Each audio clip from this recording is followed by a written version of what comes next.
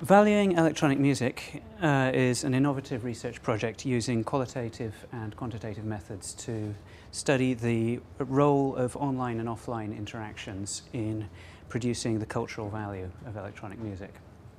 I'll explain exactly what we mean by that later. It's also an attempt to study the London electronic music scene in all of its diversity. And it's funded by a 6-month grant from the HRC and the Cultural Value Project. Although we're hoping to continue the research for a much longer period than the 6 months that we're actually funded for. This project began with an idea, well, this project began partly with the research that I was talking about with visual art producers in the east of London. But it also, on a theoretical level, it began with an idea drawn from the work of the sociologist Pierre Bourdieu, which is that specifically cultural value, as opposed to economic value or anything like that, consists in nothing more nor less than cultural producers' evaluations of one another's work. Bourdieu focused on the contrast between what sociologists call legitimate culture, which essentially means largely non-commercial culture, which is celebrated through the educational system, so things like classical music, serious literature, fine art, etc. So the contrast between that and mainstream middle-brow and low-brow commercial culture, things like popular fiction, Hollywood movies, etc. Since Bourdieu, sociologists of culture have taken that further by studying other non-commercial forms of culture in ways sort of drawing on Bourdieu's study of what he called the field of restricted production, which is this legitimate culture. For example, there have been some interesting studies of hip-hop, jazz.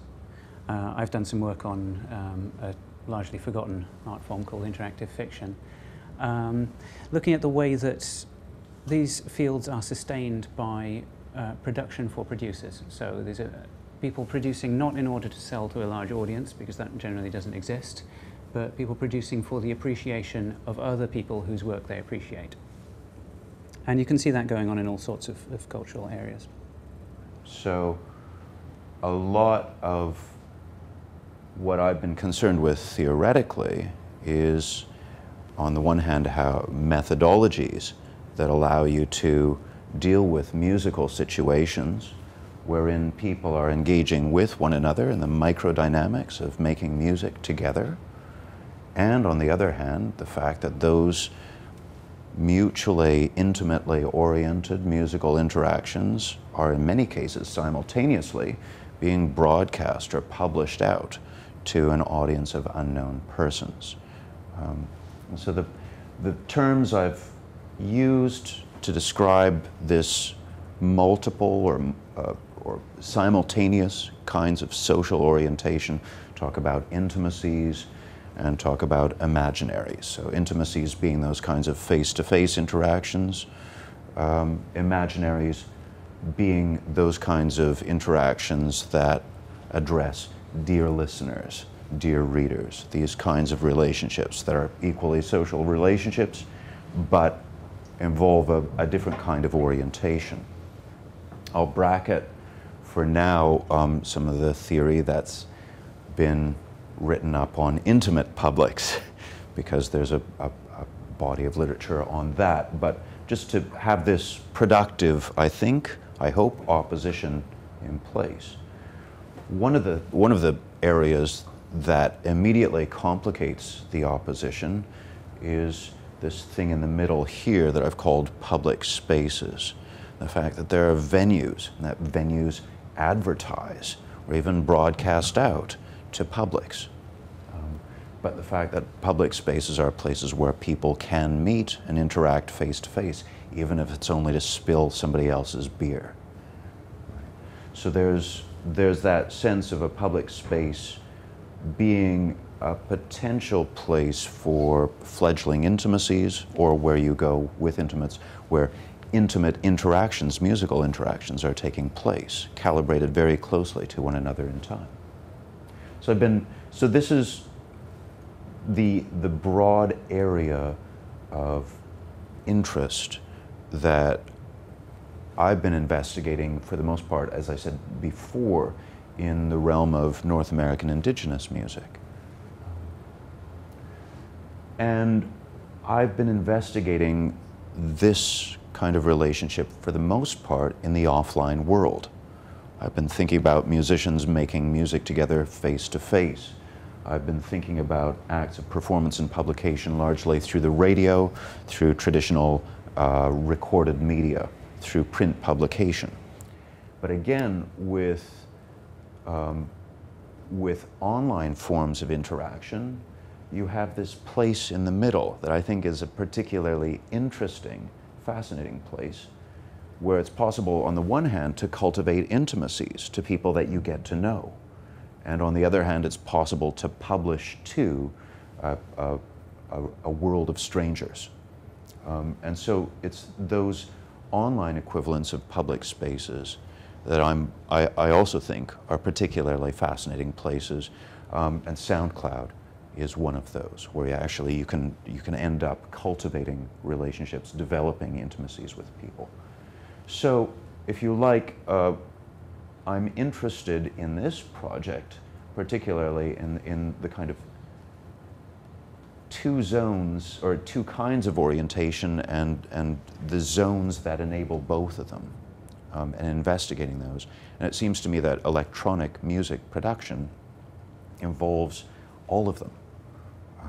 And so the trick is coming to terms with methodologically with methods that are robust and open to investigating all of these venues of all of these kinds of social orientation and all of these venues for social interaction. And so methodologically, what our fix has been to incorporate, on the one hand, broad studies of data from the SoundCloud website, largely quantitative, and then interviews with particular persons, and to interview people about their acts of publication and performance, whether those are in offline venues or online ones, to ask them about their relationships, the kinds of relationships that they cultivate with persons. So that grounds us in terms of what kinds of social networks we're looking at. We're looking at the relationships that people cultivate online and offline with publics of strangers, but we're also interested in the kinds of relationships they cultivate with known and knowable persons. And specifically, we're interested in looking at the ways that valuing is at the center of all of those relationships. This section of the day is going to be about the methodology we're using for the project. So we're using a combination of qualitative and quantitative research. So I'm going to first of all talk a little bit about the nuts and bolts in terms of collecting the data, the quantitative side of things. So we are using SoundCloud, as I mentioned before. SoundCloud is the social media site for musicians. And there is a large amount of data that we can collect that is freely available, freely made available by SoundCloud through their API, which is their point at which you can request information from their site and they'll send you the data. There's the little link down the bottom there. So you can collect all sorts of information. You can collect information about users, and it's not just a case of what's the user's name, where do they come from. It's things like how many followers do they have, how many tracks have they favorited, how many tracks have they clicked, I like this. You can collect information about where their avatars are, if you were interested in that kind of thing. There's all sorts of connections to MySpace, if they have that, connections to sites that I've never even heard of, Discogs. No one seems to have recorded any data for that, so that might be slightly irrelevant. Because they don't make any records. So, and beyond the users, you can collect information on the tracks that the users have created and uploaded to SoundCloud.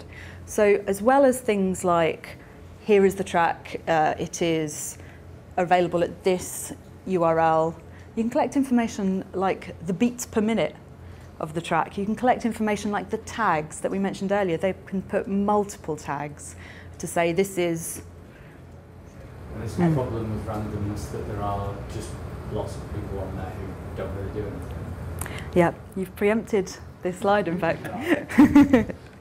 So yes, one way to discard data from our sample is to remove those users who aren't really contributing to the network, who aren't really participating. So see my little red circle there? That's a user who follows other users, but no one's following them.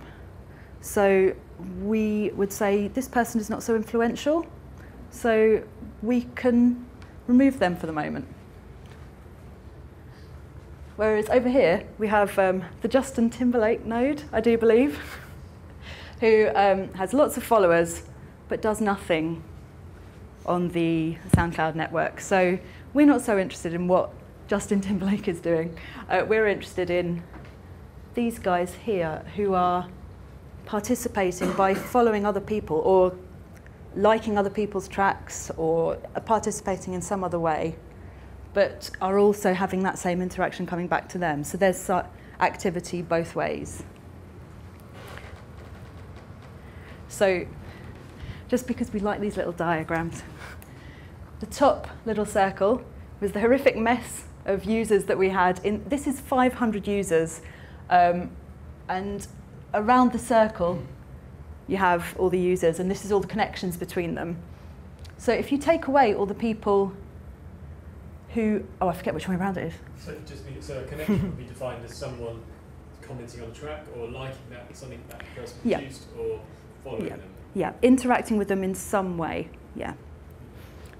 So once we remove both the people who are not participating by following others, Justin Timberlake, and the people who are not having interactions coming into them, it's still a mess, but there's slightly more structure there. So the idea is that we can condense slightly.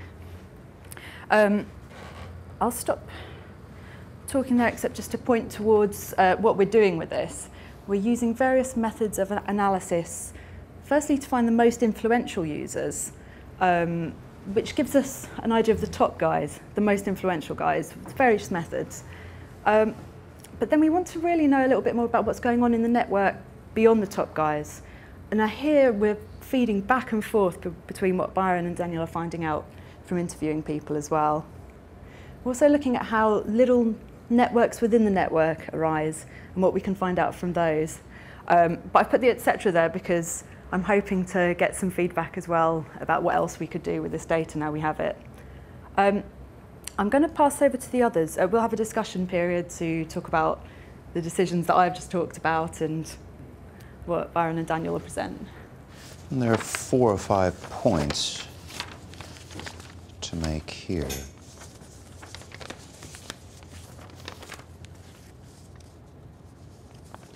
And the first comes out of the participant-observer kinds of engagement, and that's that valuing takes verbal and nonverbal forms.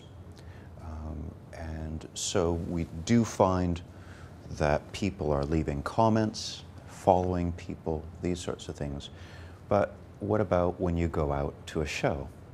How do people appreciate electronic music? Depends on the genre, of course. The gig I was at yesterday, I'm sure that appreciation was shown in part by remaining silent during the performance. And when a couple of people behind me started talking during it, so I was wondering about the effect on the musicians who are up on stage. It was a very quiet performance. When I spoke to a DJ who works at not entirely mainstream, but still it's a pretty mainstream gig, playing at a bar in Shoreditch High Street, he said, well, I know people are into what I'm playing when they jump up and down, when they scream, when they yell, you know, that's the tune. Actually, I'm quoting directly from a bit of an interview transcript that you'll see later. And then On the other hand, when Daniel and I went out to see a grime event, it was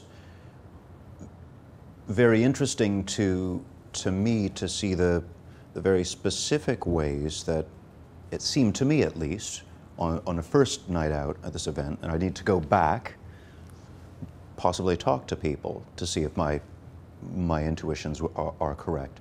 The ways that people seem to be performing their appreciation for what was going on. At this event, there were people dancing, definitely, but they weren't dancing facing each other. Or a lot of people were not dancing facing each other. They were dancing looking at the DJ booth. It's not like the DJs were doing anything particularly exciting. Every once in a while, they'd pump their fist in the air, or they'd do a rewind, or something interesting would happen. But generally speaking, they were kind of manning the decks and occupying themselves with the basic logistics of running the evening. So why were people not facing one another, facing the DJ booth? It seemed to me that what they were doing in part was performing a kind of engagement, letting the DJ know that they were into what the DJ was playing. So they were moving around, but they were moving around while facing the DJ booth. It was a way of, if you like, communicating one's openness to the music, one's appreciation of the music, and there's a particular embodied way of doing that.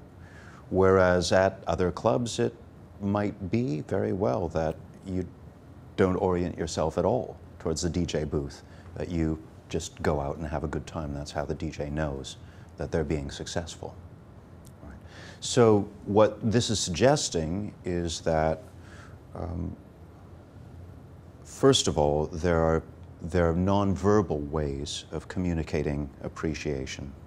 And secondly, that these two are specific to genre, that people have genred ways of performing their liking for their appreciation of certain types of music. There are more and less appropriate ways to behave in certain contexts, and that you respond to music in particular ways. So that's a little bit that comes out of some of the ethnographic data. The second point is that valuing involves valuables, that there are things that people want. So one of the things that I think came up even on Daniel's examples of materials or comments that were listed on SoundCloud were things like download, question mark, DL, question mark. In other words, could I get this for free, please? Well, the fact that people are asking for it means that there's something that they want.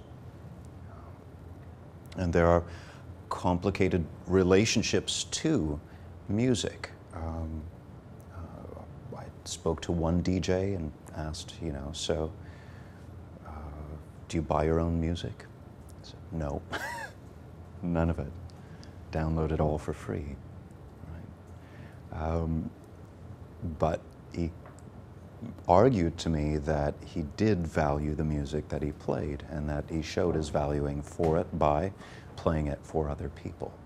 Third, talk about value often becomes talk about relationships. When I ask people to talk about instances when they've known themselves to be valued or when they valued other people, they start talking about pretty, generally speaking, close relationships with other producers that have come about. So I interviewed, for instance, a woman who has about 9,000 followers on Mixcloud, which is another music social music networking site. And one of the things that she's active in doing is she finds music producers whose music she really likes, and she'll fold their music into her mixes. Sometimes she'll get in touch with them, contact them, and on occasion she'll also go out of her way to start promoting them. So she'll arrange for, I think in a couple of cases she even arranged for interviews with newspapers with particular producers. All of this for free. she told me that she was thinking of eventually moving into the business of management. This was good practice for it. The fact of the matter was the people she valued was the things that were the people that she was willing to do things for free for. There was that kind of personal relationship. When we interviewed another producer, or a producer more specifically, he said that the way that valuing was most evident amongst peers, people who were kind of on the same level as one another, was that they would collaborate. They'd work together on a particular track and release it jointly on both of their SoundCloud pages. So there's a sense that valuing meant closer and closer forms of engagement, that somehow investing in music was investing time in other people. This was a third thing that emerged so far from the data. And the things that I've just been talking about, the examples I've just been using, are also examples of this fourth point, that the valuing of electronic music involves participants in very complicated forms of economics. Economies of patronage, I've called them here, and they're not necessarily market economies. They're economies, they're reciprocal economies that involve investment of time and effort in people that one knows. And that when we talk to people, it seems that these kinds of valuing are the ones that emerge most when discussions of the deep dynamics of the sociality of SoundCloud even, but other things too emerge. I can add a final point that came up over lunch. A fifth and final point is that interesting kinds of fabrications and misrepresentations seem to be possible online in the same way as they are in public spaces in the offline world, that they're clever ways to make use of systems to misrepresent yourself. When I talked to the Mixcloud DJ, who is also a manager, she talked about the ability to buy likes on Facebook. You can buy a bunch of likes for your like page, and by that means sort of get a little bit more recognition for yourself as a musician. The kinds of, and what she argued was, it's much more important actually to have relationships with real people rather than bot likes.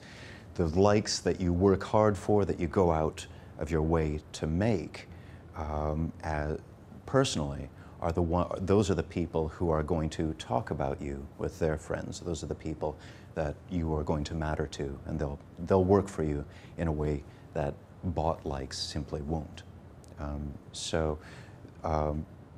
Again, to a fifth and final point is that there are fascinating ways of fabricating sociality that are in themselves, of course, deeply social, that are worth investigating, and it suggests a nice point of similarity between, say, the offline street and the online street as public spaces where you can be sort of tricked into various kinds of fabrications by various agents. When I think about what we might be contributing in a kind of activist sense, it's a sense that we want to complicate the idea of what value is thought to be. Yeah. That we want to think about insisting that there are many kinds of economies, there are many kinds of valuings, and that they need to be taken seriously, because here we've got evidence of people, really seriously valuing things with lots and lots of time spent doing it, in creating economies that are not primarily based around the circulation of capital, although that's part of it. It's part of it, and in complicated ways. So insisting on the complexity of the modes of valuing that people are involved in and supporting all the time. I mean, for me, one of my most important motivations for doing this is essentially is critiquing the idea of cultural value itself, because if you can show that cultural value actually reduces to acts of valuing on the part of particular networks of people, then that removes the idea that it makes it impossible to have an idea of absolute cultural value, and it would make it difficult to justify particular funding choices on the basis of the supposedly objective properties of particular works, because it reveals that in fact those have their value because of the acts of valuing carried out by people in different networks. So for me, that's an important part of this project, he says to the person on the cultural value panel.